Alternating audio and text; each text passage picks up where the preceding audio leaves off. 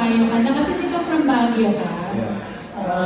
Manila. Horse training. Sunod na lang. Pero wala kasing bago, hindi naman not as often. Pero, but for Goyo, pero even bago pa magsimula yung pelikula, nag-horse training lessons na ako for a long time.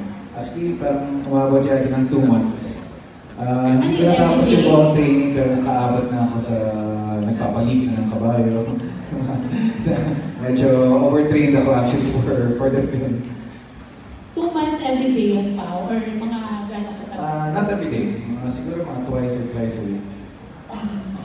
Tapos, gano'n mo masasabing sarili mo? Expert ka na nga bang mga payo? Kasi, di ba yung parang is more of your sincere na nga payo? Hindi ko masasabing expert pero above average akong makandal ng kabayo. Pero insured ka pa sa film? Insured ka ba? Hindi ka natakot na baka magaya ka kay, di ba, Superman? Hindi. No. Well, of course, insured. Everyone in the cast, our producers made sure that everyone's insured.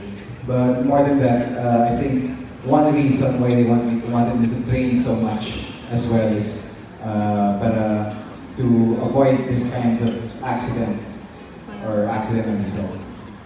Throughout the shooting, wala kang na-experience na hardships sa training, sa shooting mismo, habang nakasakay ka sa kabayo?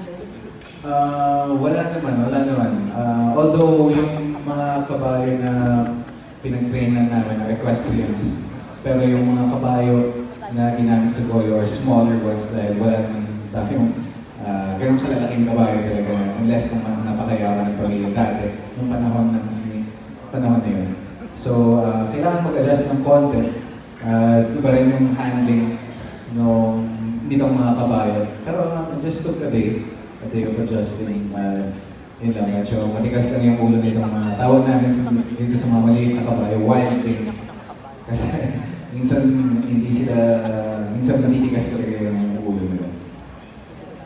Next question ko pa, dalawang question naman. Next question ko, ano yung heroic side ni Paulo Avelino na hindi alam ng mga tao? Kasi kilala ka lang namin bilang Paulo Avelino, umaarte, nag-drama, minsan kontrabida. Hindi ko alam kasi para sa akin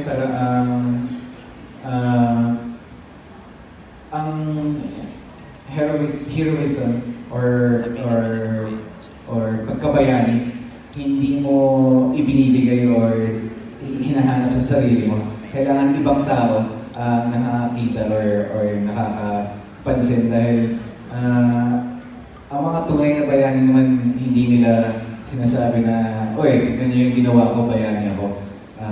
Napapansin ng ibang tao yung pagkabayani nila. So, ayun, hindi ko alam kung may napapansin kayo. Pero kung wala...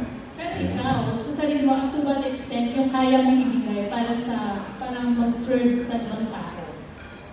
Or magpakabayani? Depende for what purpose and what, pero, marami, I can go as far as I can if it's really needed to help someone. Okay, thank you.